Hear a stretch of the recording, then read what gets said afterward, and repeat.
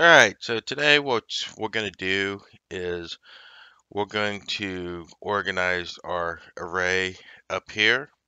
And if you go down here, you'll see my disk location now. I can actually see my array where my disks are at. And if I hover over, it does give me the operation status. So if I go up here and click on the settings, you can see that I can see the drives up here and what drive is in which bay.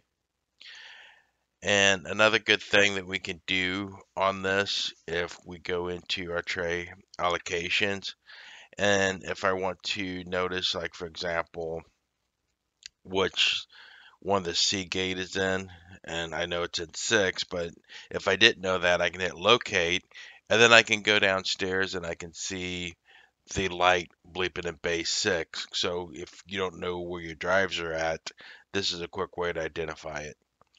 So if you want to know how to set this up, just stay tuned and we'll get it set right up. All right, so what we have up here is we have our dashboard. We have our array down here, but we go down here, we don't have the GUI to show what disk bays are in our array. So to fix that, what we're going to end up doing is we're going to go up here to our apps. And then once we're inside our apps, we're just going to type in disk location. And then we have the disk location. We don't want the developer edition. We just want the regular disk location. So we'll go ahead and we'll hit install. All right, so now that we're done, we'll just hit done. Then what we need to do is go over here to settings. And then we go down here to our disk location. And then we want to go over here to our system. And we want to force scan. So what we're going to do is we're going to scan all our drives. And we do that just by hitting like the force scan. And then we're done. We just hit done. The next thing we want to do is we want to go over here to the configuration. And if you want to change your colors and what things means, you can do it over here. This is what visible is on the front page. You can set that to your liking. But right now we're going to do our disk tray layout. So I'm going to hit this, and I'm just going to name mine like the array. And for me, I don't have like 24 down there. So my columns are, I have 4 going across, and I got 3 rows in mine. So I'm going to save that. And you notice now I got that. Now this is set up like my R730. Now I also have 2 internal drives, not internal drives, I'm sorry.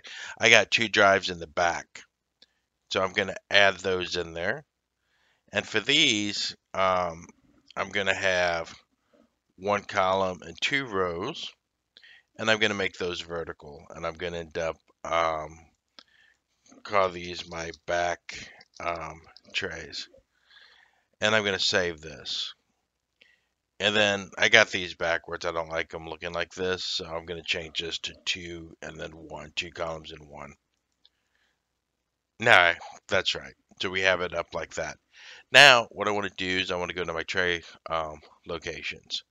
So from here, these are my trays right here. And then this is my setting up here. Again, if I don't know what drive these are in or what bays they're in, I can hit locate and I could run downstairs and I can see the blinking light on there. So again, so here's my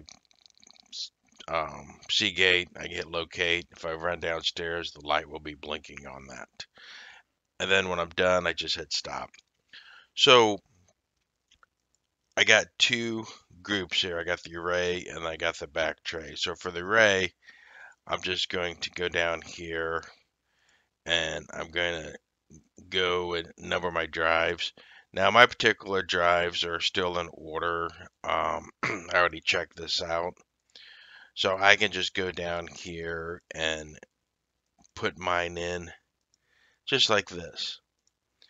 And then yours might go from like 4 to 7 to 3 to 9 or whatever. It just you know your machine.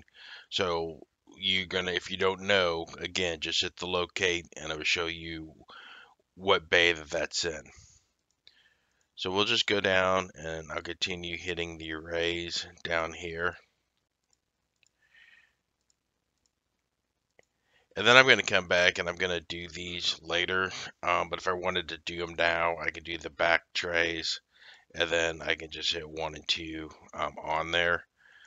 But I'm going to do those later. So I'm just going to hit save for now up here. And then once that's saved, I can see all my drive information right here. Now there's other things we can do by, changing the purchase date and then, have the warranty on there. I don't know all that information. I just have a bunch of drives in here. But if I did, I could put these comments and stuff in there and customize this all I want. But for now, that's pretty much it. So if I go over here to my drive section, it would just show the drives in the groups right there. There's some additional information if I click on information on the drives. And then, the device, it just shows my smart past, the temperature, shows it's a normal operation. So this kind of visually gives you that quick look. And again, if this is a way that says, oh, I know that my disk 5 bay is bad, so I'm going to go down there to disk 5 and I'm going to pull it out. So you'll know all that information will be at your fingertips. So if I go back over there on my dashboard and we scroll down and we see it's right there, and it just looks nice and clean and stuff. And like I said, you can go up and I will set up my back trays later, off video. It doesn't really matter because it's the same way that we did it on the array. And that's it. And I hope you guys have a great Thanksgiving week. And, like and subscribe if you can. All right. Bye.